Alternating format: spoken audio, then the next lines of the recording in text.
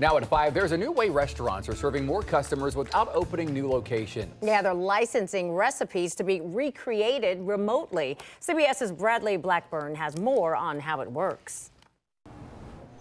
When you smell smoked brisket and you see a dry rub, you're almost certainly deep in the heart of Texas. The meat, the smoke rolls over the top of the meats. Scott Moore Jr. owns Tejas Barbecue, one of the best spots in the state. You got brisket coming up. Tasting it has meant a trek here to the city of Tomball near Houston, where the line stretches out the door. It's not a cuisine that is easily found in Manhattan, obviously. At least until now.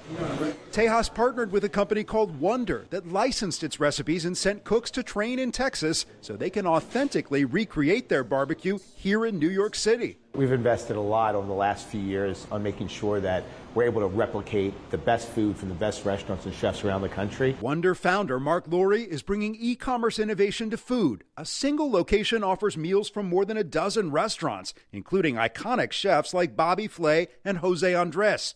But Tejas is their top seller. So New Yorkers like Texas barbecue. They absolutely love it. It's one of several companies helping restaurants grow without traditional franchising. Goldbelly allows restaurants to ship everything from New Orleans gumbo to Chicago deep dish to diners cross country. Moore says the deal with Wonder is huge for a small business. The money that they were offering was more money than this restaurant was going to make over several years. This is the test. This is brisket. Of course, it all comes down to taste. This native Texan tried it in Tomball.